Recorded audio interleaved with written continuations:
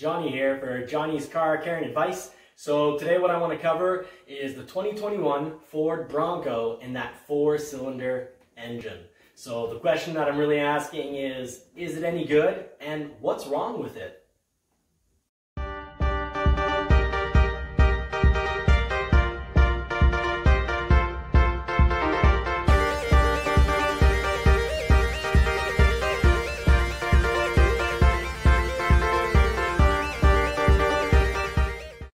So let's jump right in. Let's answer the question of whether the 2.3 liter inline 6 4-cylinder engine that the Bronco is going to have and currently shares with many other models, if it's any good. Well, it's beginning with fuel consumption. First of all, the vehicle should be getting 20 miles per gallon in the city and 24 miles per gallon on the highway. Now, when we look at the question of whether a vehicle is good or an engine is good or not, I don't think we can just look at fuel consumption because that fuel consumption is good. It's in line with Jeep Wrangler's 6-cylinder engine. So there's no miracle numbers that are being produced. However, being that it's a 4-cylinder inline turboed engine, that's a twin scroll turbo, offers the opportunity to the vehicle to both be fuel efficient or quite powerful at low RPM. So I think power versus fuel economy is really one of the criteria we need to look at in deciding whether the 2.3 liter engine is a good fit for the Bronco. Now, we did see in a past slide that this engine is shared with a lot of vehicles, even the Ford Explorer. It seems to do a good job in the Ford Explorer, but is it going to be a good off-road engine? Well, looking at the power specs, being that it is an engine that has actually quite a bit of torque at low-end RPM. So early on in the power band, early on in the engine revolutions, the engine actually gets almost 100% of its torque to the wheels, because at 3,000 RPM, only 3,000 RPM. Now, revolutions per minute on the engine, that's quite low, 3,000 RPM. For a vehicle that goes up to around 6,000 RPM, you get 100% of the torque. So you're getting 310 pound-feet of torque at 3,000 RPM. Now, if we compare that to a Wrangler 3.6 liter, to help figure out, whether this 2.3 is a good engine option, let's compare it to a benchmark Jeep Wrangler's 3.6 liter engine. That's a 6-cylinder, a V6. So that motor is actually getting 260 pound-feet of torque at 4,000 RPM. So, being that the Jeep Wrangler is a very good off-road vehicle, it's a known fact, and that at 1,000 higher RPM, it's making 260 pound-feet of torque, so less torque compared to Ford's 2.3 liter 310 pound-feet of torque.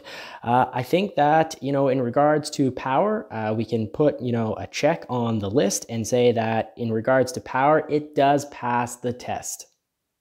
And some would be quick to point out, though, that the Wrangler 6-cylinder does make an extra 15 horsepower, but it's making that 15 extra horsepower in an RPM range that most people won't drive very often at, and that's 6,400 RPM. So the Wrangler is making 285 horsepower at very high RPM. So, in basic terms, that means you really have to be beating on your motor to get your full use, your full 285 horsepower. You need to be at the very high end of what the motor can offer you.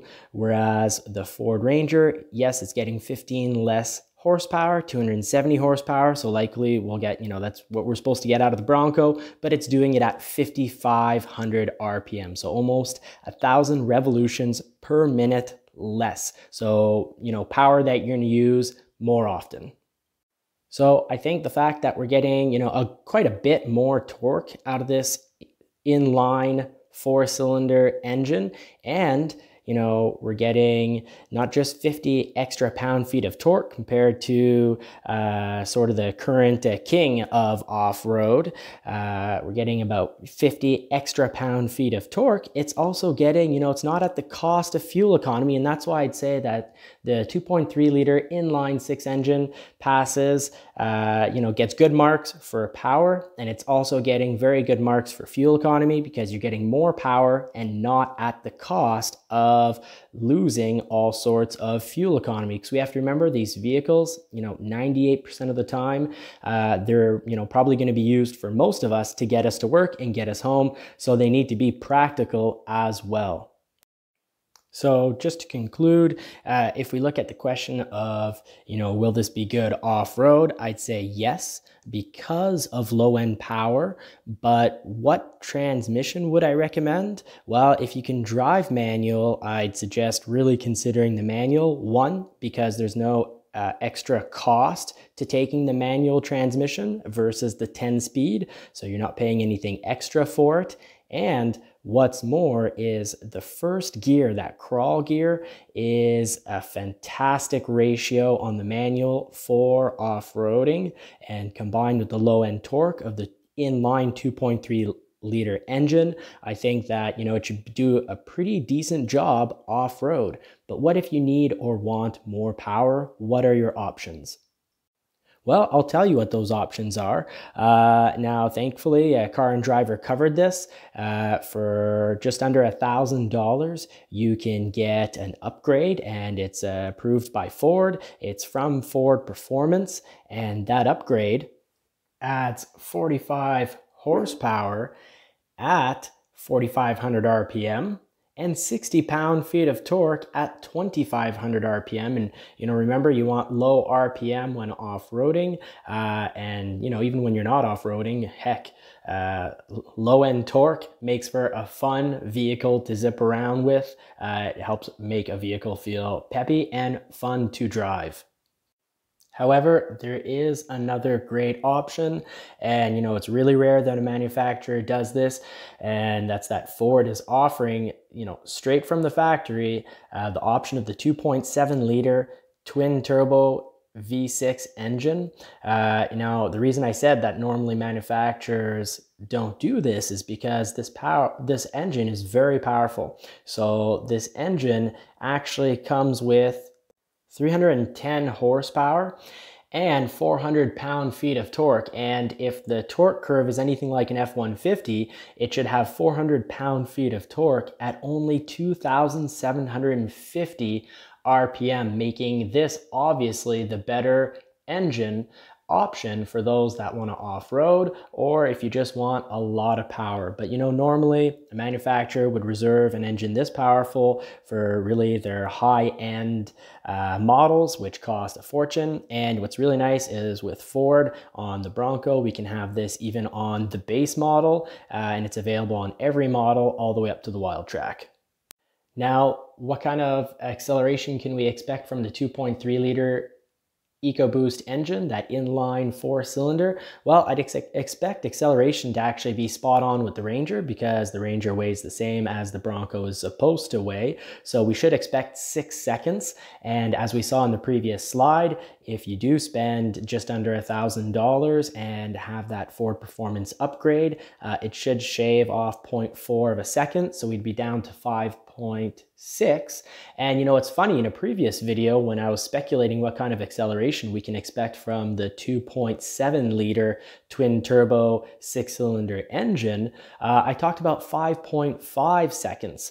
Now, I'd say if that upgrade adds the type of power that we talked about it adding, and then we compared the extra power that the 6-cylinder turboed engine adds, I'd say that, you know, my speculation, my guesstimate, my educated guesstimate of 5.5, I'd say we might even get 5.4 or 5.5. Now, of course, getting bigger mud tires, off-road tires, will affect not just acceleration, but fuel economy as well. So of course, you know, this would all be in regards to someone who takes a Bronco with the standard tires.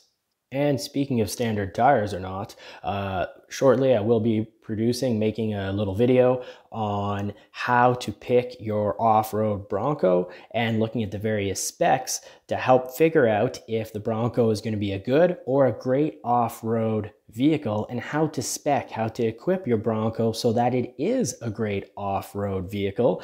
And part of that video, of course, will be the obvious, that if you do the opposite of that build, well, then you'll get a Bronco that's better for, town driving.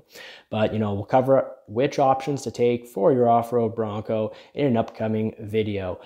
For now, what I do want to quickly look at is, this little chart here that does show a standard 6-cylinder versus the 4-cylinder engine. And what you can tell from this chart is that a turboed 4-cylinder, a standard 4-cylinder would not cut it, but a turboed 4-cylinder, Ford's 2.3 liter, does have low end torque compared to a 6, so it is a good option. And if not, there's that 2.7 liter. Now, this raises another question. Why can't I have a Bronco with the engine that I have in my F-150? So right there, that's my F-150. It's a 3.5 liter twin turbo. I absolutely love the engine.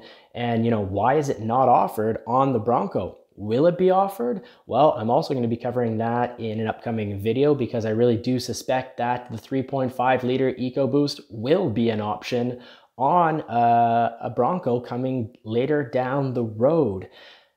But why no 5 liter? I have a 5 liter Mustang. That's my Mustang right there. And that's another motor that I love. It's tried, tested, and true.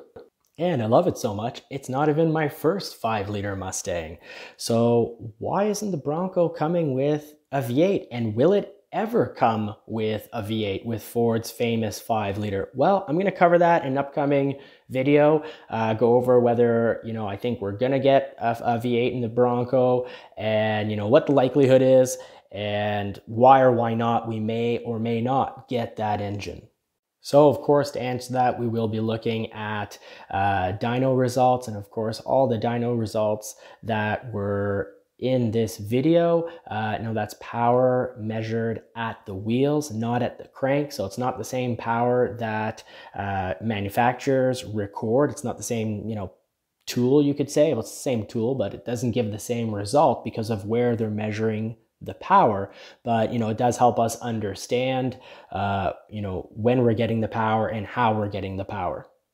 Now, to wrap this all up, I've previously owned a 2.3 liter EcoBoost engine on a Mustang, a red 2016, and I love the low end torque. I had a lot of fun driving that vehicle. I didn't have any issues with it, and I do believe that Ford historically has always built great inline engines. If we think back to the 70s and 80s, the inline 6 that they had. Now I remember off-roading in a 1986 Ford Ranger. So, I think the Bronco is going to be a lot more advanced and a lot better than that. But, to conclude, I do suspect that the reliability of this engine is going to be good. And as a result, because, off-road, I think it's going to be, pretty darn good.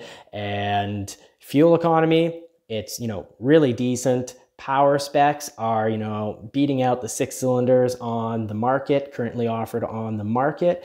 And reliability, well, I have to speculate because this is an engine that's been out since 2015.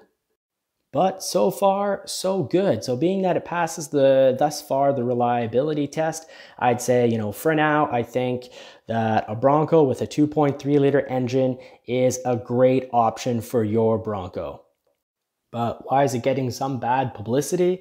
Well, it's, some people are speaking badly about this engine. I'd say pure and simply because it's not a V8. And people really want a V8. So, to answer the question of what's wrong with the 2.3 liter EcoBoost engine, I'd say nothing. Absolutely nothing is wrong with the 2.3 liter engine. That inline 4 is a great option. I loved it on my 2016 Mustang. It was a blast to drive, and I got crazy good fuel economy out of my 2016 Mustang. But what's wrong with it? It's not a V8. And, that's, the whole question of the V8 is going to be addressed in my V8 Bronco video. We'll be talking about off-road capacity, fuel economy, torque curves, horsepower, but we'll review why or why not we're going to get a V8 on the Bronco. But I'd say that's the only thing that's wrong with this engine, is it doesn't fall into the historical love of V8s that Ford enthusiasts have now and have always had. And historically there have been some bad 4-cylinders and there have been some underpowered 6-cylinders at Ford, but that's just not the case anymore. Now, if you liked this video or you found it helpful, please hit the like button and subscribe. I'll be covering also the 2.7 liter engine coming up, off-road handling, various videos on the Bronco, and when I'm done with the Bronco, well, I'll be moving on to another model. So for now, I guess I'm signing out, and once again, please like and subscribe.